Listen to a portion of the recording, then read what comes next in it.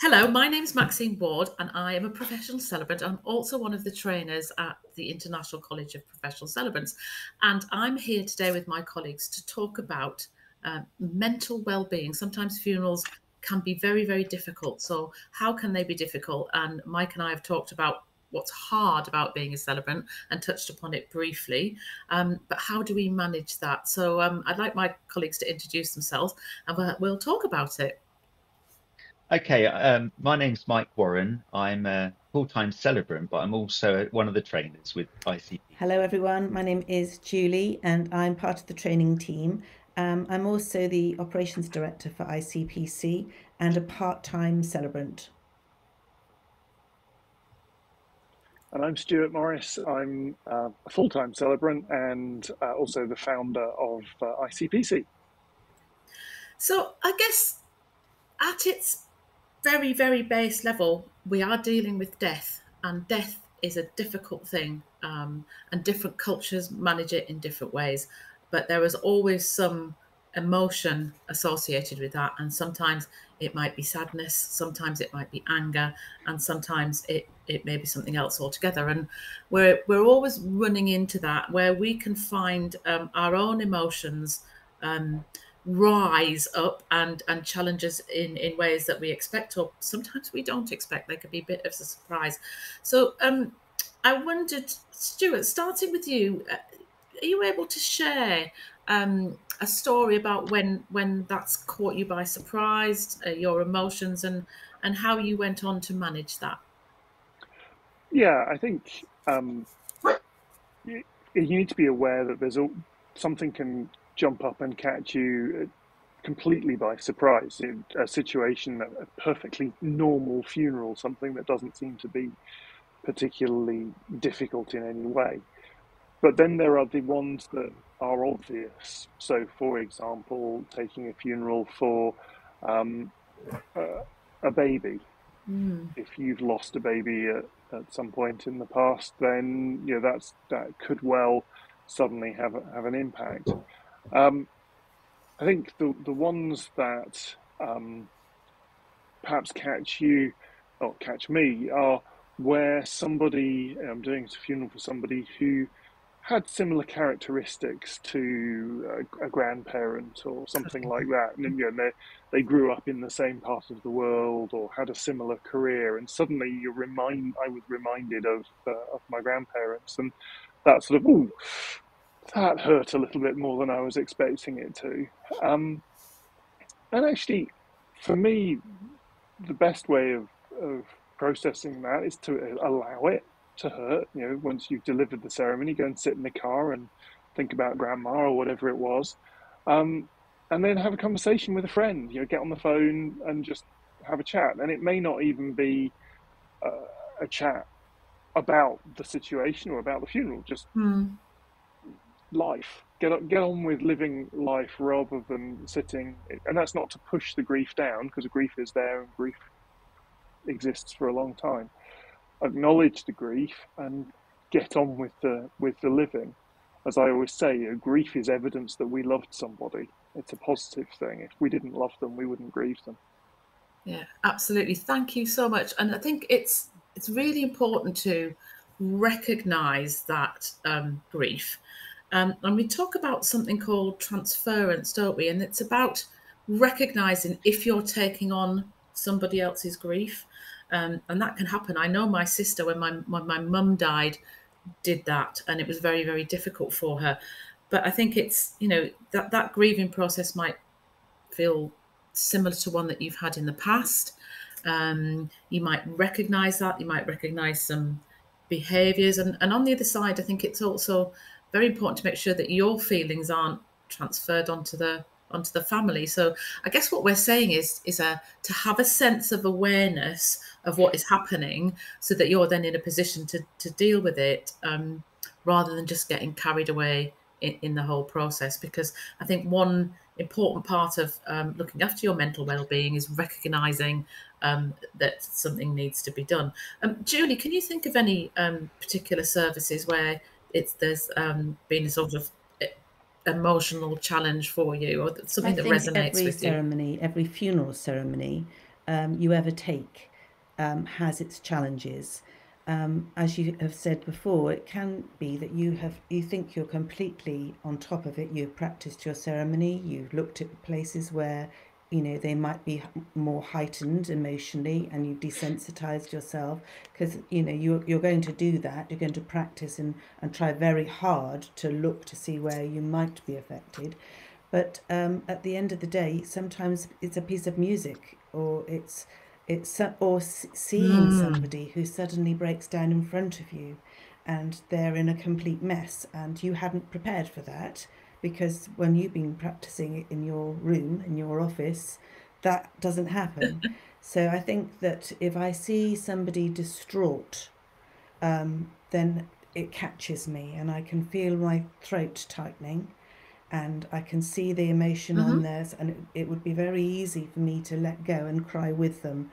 But I think when you're trained properly, you learn that you have to be the professional in the room.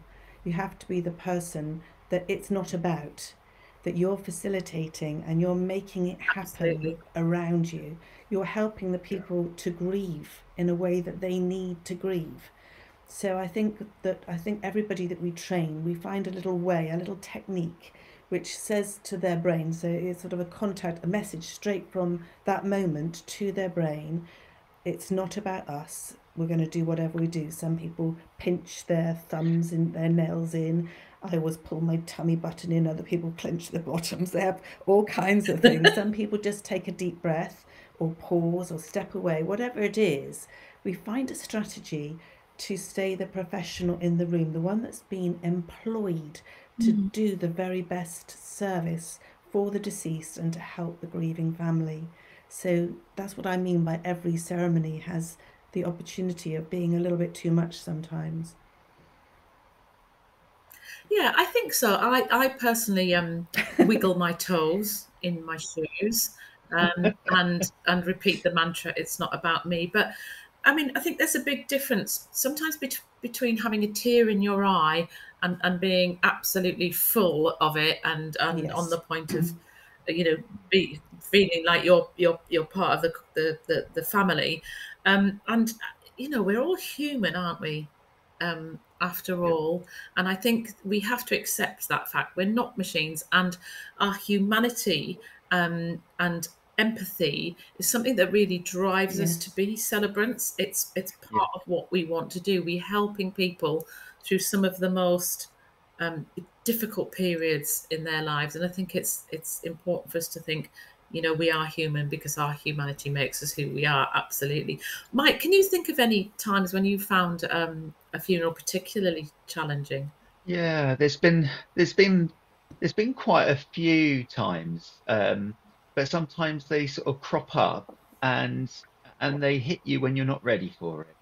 You know, it might be sort of the words that are said. So you might have a family member that comes up and they express something which is very heartfelt. There was there was one chap I remember who came up. He didn't want me to have the words ahead of time, although I asked him for it. He said, "No, I've just got some bullet points."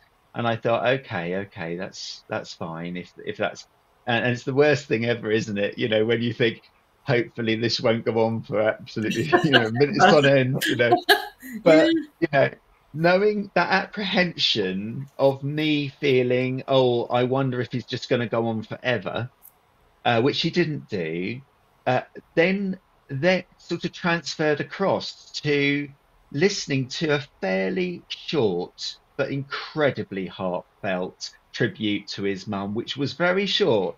It was probably just a page of notes, really, or page of writing. But the words that were said were so incredibly beautiful.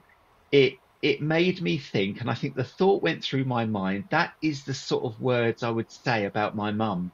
And as soon as I heard that, I it triggered me. Sometimes it's the pictures that are seen, because the family will prepare the photographs of maybe a screen tribute, and you may not see them. And when it comes to that, when you see photographs of families having a good time and how much they meant, that can trigger you as well. And also Music. things to do, sometimes the music, like you said, Julie, the music can actually trigger you because the choice of music is just so incredibly beautiful, and it can trigger you. So sometimes I get triggered inside a ceremony, and often it's afterwards that, like Stuart said, what you do afterwards. But within a ceremony, I suppose you are there to do a professional job, and I always say to myself that the family need you. They don't need you to be one of the mourners. Uh, Exactly. they need you to, you're a safe, calm pair of hands, professional, and they are relying on you to remain so. So if you do start bawling your eyes out halfway through, that's not what the family want. No, no. So techniques, we learn them on the course, but techniques, some things that I do, one thing I do is just to step back, and sometimes my voice will go, and they will know that I've got all churned up, but I just have a little bit of a pause, and then I carry on. And I think, Stuart, you do much the same, and actually that helps me. But actually just going home and de-stressing, having a drink and just calming down, but just thinking about it is an important thing to do Mike, as a celebrant. And I Thank think that you. that comment you made, Mike, about taking a moment, just having that moment of a pause, Yeah, just gather. Nobody, it might seem like an awfully long pause to you, yeah, but actually everybody else will just, oh, that's okay. They'll be catching up, and yeah, going home, glass of water, cup of tea, whatever it is, just something to and sit to and take savor. off yeah, the uniform Mm. of your celebrancy. So you've gone there in a jacket or a smart suit, and you have your name badge on, and you're there in professional mode. And then for the sense of completion, and that job is now done. I need to move into my other kind of life. If you change your clothes, take your yeah. badge off, maybe go for a walk, let the air blow the cobwebs away, and then you can start being yourself Mm. again, not your professional self. And I think that really helps to change the frame of mind. Yeah. Absolutely. So we're starting to get some really good tips on what to do to manage that.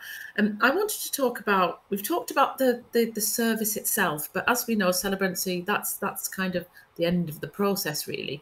And I found it, so you're working with families, and you have a very deep emotional connection with them over a very short space of time. So it's really intense.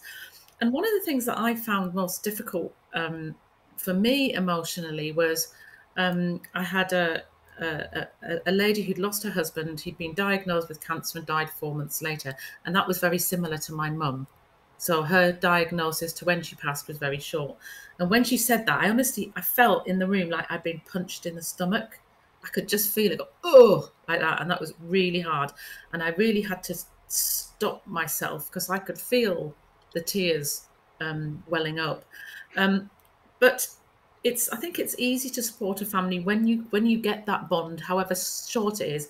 I think sometimes it's difficult when you don't have it. And this particular case, she couldn't look at me. She didn't speak to me much. It was very difficult to have that relationship all the way through and at the end. And I found that emotionally challenging because I came away feeling that there was more I wanted to do and more that I wanted to say to her. And again, it's not about so I had to sit and, sat myself down and had a word with myself, is that if I've done what she needed me to do, then that's enough. It's not for me to be fulfilled at the end of it, as much as I do at the end of most funerals. So it's a different thing. And I'd like to get on to talking about when you're actually going to the family meeting and some of the challenges around, working with the family, taking that on, and how you work with them, and the difference really between being an empath and a therapist. So, Julie, what do you think the pitfalls are and the difficulties and the things we should be looking out for in order to protect our emotional and mental I well-being there? think you have just illustrated something actually, Max, that if it resonates with you, if you were not the professional in the room, You could be drawn into a conversation about your own life and about your own grief. And I think as professional celebrants, we're not there to do that. We're there to listen, and to listen very carefully and very actively, and to pick up on the clues that you're being given. I did a family meeting yesterday evening, and it was quite difficult getting information out. And as I was standing up to go, she said, oh, well, we're all going to be in pink and teal. And I said, oh, okay, that's really interesting. Tell me a little bit about those colour choices. That opened up about another 30 minutes of conversation, because she hadn't considered those things important. But I could have easily shared my own experience and got emotionally involved, but I didn't. I just kept actively listening and trying to be the professional, but a kind professional. So softening voice and really letting them know that you're listening to every single word and treasuring each word. So the brother of the next of kin was there, and he said something along the lines of, I'm just going to miss talking to her. Now, you could just let that go or write that down, but what I decided to do was to honour that. And I said, that is absolutely a wonderful thing to recognise his name. And if you're going to write your tribute, I would really suggest you include that, because that is a wonderful thing to miss about a person. And he relaxed and he felt heard. And I think those are important techniques when you're in that meeting, to not get involved in your own story, but to make it all about them. And that is a boundary. So your boundary and your own emotion. They probably know nothing about me, but they know that they were heard by me. And when I left, they said, we think you've got her now. We think you understand who she is. And I think that's a lovely feeling to come away, and it gives you confidence to write the eulogy about that person. Her own children have told you that you've got her. So that's really interesting, isn't it? I think what you said there was absolutely beautiful, and it contains it and stops us from moving into the therapist role, because we're not therapists and we're not counsellors. And besides the professional implications of that, going back to the mental well-being, it stops us that transference again, isn't it? We're not listening to their story. We're not trying to give them advice. We're not taking on all of their pain and grief. So we would, in that case, wouldn't we, refer them to professionals and signpost them onto different things.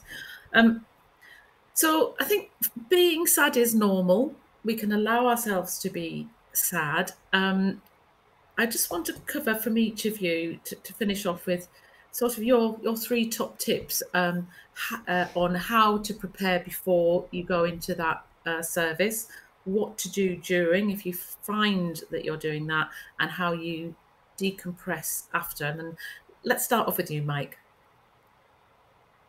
Okay, well, I sort of hinted on it earlier on. I'm very much that when I put on a mantle, really, and my mantle is a suit and my tie, particularly my tie. It's always been the case, even as a head teacher.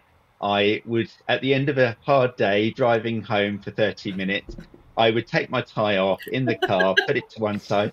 I think, Stuart, I think you're exactly the same. I think I've seen you do that in your car before, in some of your videos. That's it. Yeah. And you take it off. And I think for me, it's like the professional job is done, So that's one way that I sort of de-stress, I suppose, afterwards. It is sad to be normal. It is normal to be sad. Both are true. Is that your mantra, Mike? It's not sad to be normal. It's great to be normal. And I'm digging myself a hole here. No, it is. Being sad is absolutely normal. It is part of it. And I think sort of what families need is your empathy and a good listening ear. What they don't need is your sympathy, because if you start sympathizing, then actually you just come, you become one of them. You become their, you do want to get close to them as a family for obvious reasons, but you don't want to be part of them. And if it's after a funeral is over, although I keep a very professional relationship with them, but I will send them an email, letters, but I'm not knocking on their doors every 5 minutes. I'm not sending them cards the year afterwards saying, you know, thinking of you today and things. I have to be very careful of that relationship, even to the extent that some often I'm asked, would you like to come to the gathering afterwards down at the pub? And I always say no unless I knew the person myself, you know, and it's a line that I draw. Thank you. um yeah, so it's important, that is really. Stuart, what are your top tips? I think, you know, in the ceremony, as I said earlier, take a moment. Take, if you feel emotions building up, which is absolutely normal, just Yeah, take that moment. And I think also, you know, if I'm not feeling some emotion, I'm just a robot. They don't, you know, actually that a little bit of empathy with the family when you're telling the story, and you know that there's the son sitting in front of you, and this is the bit of the story about his mum that was really, really important to him, and you're telling that bit of the story, and you make eye contact, and you know, his eyes are welling up, and your natural response is to feel that emotion. Well, feel it, because if you're not feeling it, you're, as I say, you're just a robot. And then, right, I'm going to pause there. Well, he's not thinking you're pausing for you. He's thinking, oh, he's letting me remember this. It's lovely. And then, as you said, Mike, you know, take my jacket off, take my tie off, sit in the car, yeah, think about it for a moment, look critically. You know, were there anything that I could have done better? You know, just look at it from that perspective. And you know, as soon as I get home, I get changed. It's, you know, off with the formal clothes, on with the jeans, the t-shirt. You know, change the mood completely. Give my wife a hug, whatever, you know, whatever's going on. Play with the cats. Re-engage in normal life. But we've talked about this, and actually, you know, I do, as I say, 3 to 5 funerals a week, and I find myself built up. I don't find that I'm being worn down. Now, some people, you know, there are times where you think, oh, I just need a holiday. You need to stop talking about dead people. I say that frivolously, but I don't mean it. But you know, for a lot of the time, it's incredibly life affirming and incredibly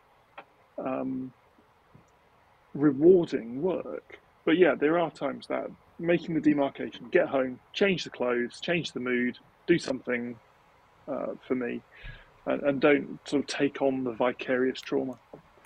Thank you, Julie. I think one of the benefits about being trained as a celebrant that can do all ceremonies is that for me, I want to balance my work types. So if I have a big batch of funerals back to back, I'm itching to do a baby naming, or I'm itching to do a wedding or a vow renewal. And although they can be equally as emotional, they are for different reasons. And I think that I was doing a wedding a couple of weeks ago. The sun was shining. Everything was absolutely beautiful. Somebody had come, an impromptu guitarist had come up, and I just slotted her in, and I stood back, and I knew that I had complete control over what was going on, and everything was exactly as the couple wanted. And I just thought, this is the best job in the world. And you get that different reward then. So you have the reward in funerals of helping people in the most difficult times of their lives, to sharing the most intimate rites of passage that you could possibly be involved with. I mean, what better job could you have? Absolutely, I couldn't agree more. I personally, when I come out of a service, I always look at the sky. So I'm always feeling the wind on my face or the sun on my face, and it's really lovely. So I'd really finally like to say that we cover a lot of this in the training, don't we? We, as Stuart said earlier on, there are some funerals that are more difficult emotionally to prepare for and to actually conduct than others, and we cover that in the training in a warm and safe environment where we can help you think about that. And finally, I'd like to end by saying, everybody's mental health is important. Thank you so much for listening to our podcast, but make sure that you look after yours.